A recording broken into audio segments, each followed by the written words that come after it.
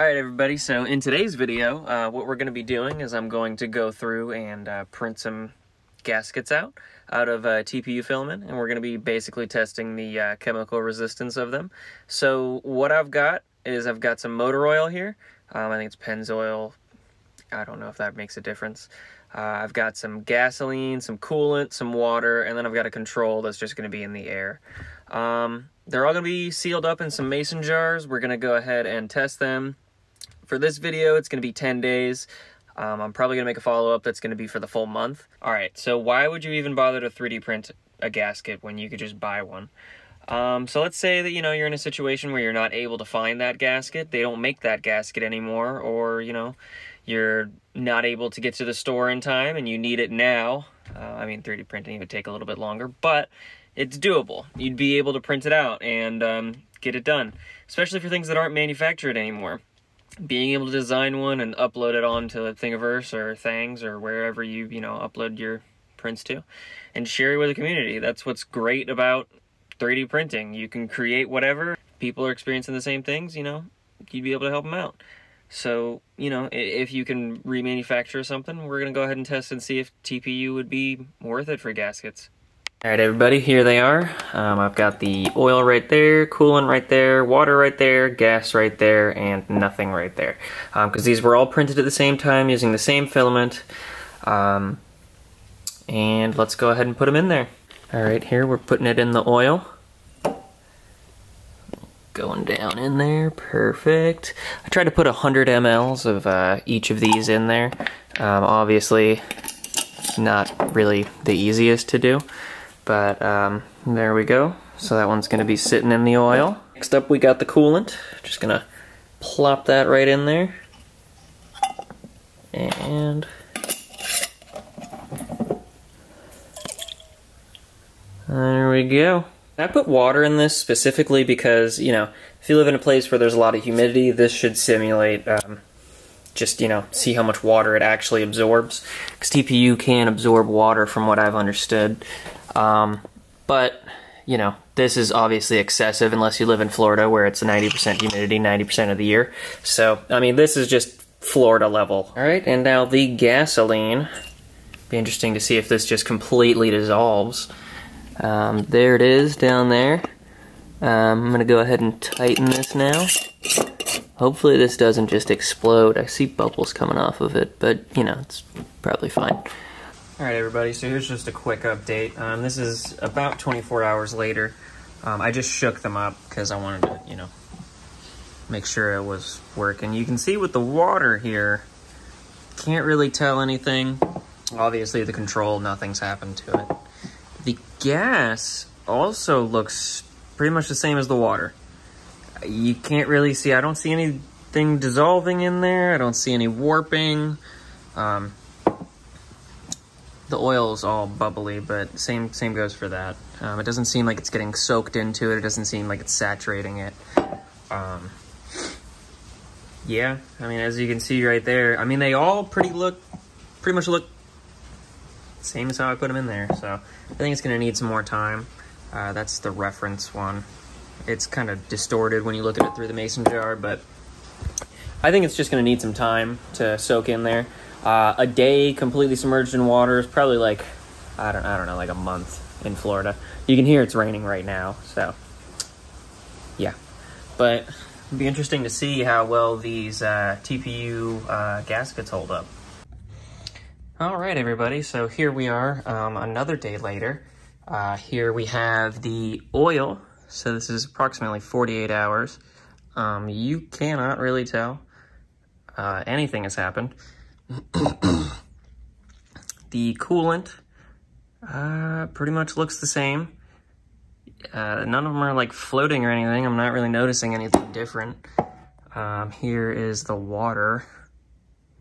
I don't see any of them becoming like bending or like flexing or like losing any rigidity from what I can tell. Like even the one in gas still looks just as straight as it was when I put it in there.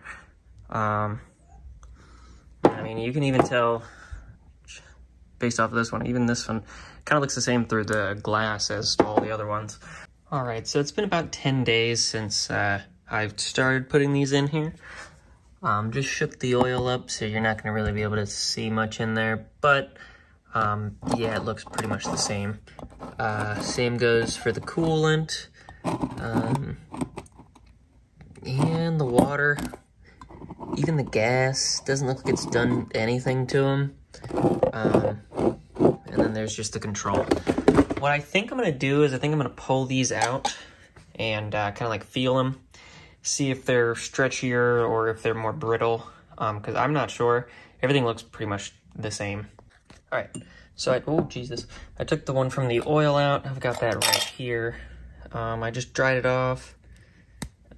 It's still pretty flexible. Pretty much just as flexible as it was. Doesn't really seem to have changed in shape at all either. So this, for instance, or for reference, is the control that I didn't put in anything. And it's, I mean, maybe? No, they're pretty much the same. Yeah, so from what I can tell, the only thing that's changed here but in the coolant one is, the coolant one looks a little bit more yellow, which it seems to just absorb some of the color. Other than that, it looks like it's still, you know, just as structurally sound as the other one, just as elastic. So onto the water.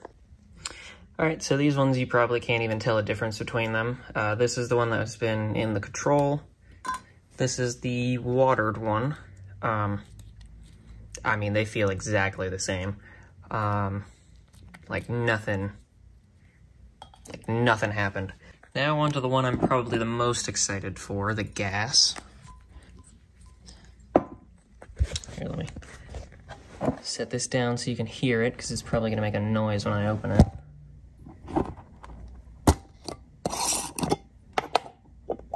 Guess not. All right, and this is the only one so far that I feel like is actually losing rigidity, which, I mean, it makes sense. It's a lot more flexible, and I don't know if you can see, but yeah, it's like, it feels like it's starting to come apart. Like, you can hear it. And if I zoom in, you'll probably be able to see it. So like right there, it's separating from the, from this circular line in the middle is separating from the, right there. It's still flexible. I mean, I definitely wouldn't use it for something in gas, just because, I mean, it does, yeah, you can see here. Yeah, the gas is definitely taking its toll on this one, because this one over here, I wonder if there's a difference in the, how they look. Oh yeah, very slightly, but you can tell that this one is, oh wow, look at that. See how that one's separating, whereas if I go over to here, okay, well maybe not then. It feels like this one is definitely falling apart a lot easier though. Like that middle line's breaking, whereas this one, it's just the, yeah. Definitely feels like this one's starting to deteriorate and fall apart. It feels a lot more flimsy, whereas this one, you know, still feels rigid. Like I can't compress that as easily, whereas this one, it's just immediate. You can kind of see that there is a little bit of difference in color. I'm not sure if the camera's picking it up. This one looks a little bit more yellow, which, I mean, that's probably just from the gas as well. I'm not entirely sure, but you can definitely tell that this has absorbed some. Maybe don't make a TPU gasket for something that will be coming into contact with gas. But as from what I can tell so far, the oil, perfectly fine. Coolant, perfectly fine. Water, perfectly fine. And then air, obviously, that's just the control. So, put these back in here, and I think I'll make an update video once a month has come up. But this is just after 10 days, my 10-day little experiment.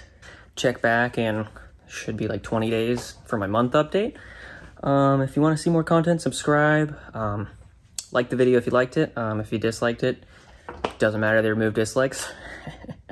But yeah, if you want to see more, you know, 3D printing content, more experiments like this, or just more work on cars like this, make sure to subscribe. Check back with me turn the notifications on because I post so infrequently. That way at least you'll know.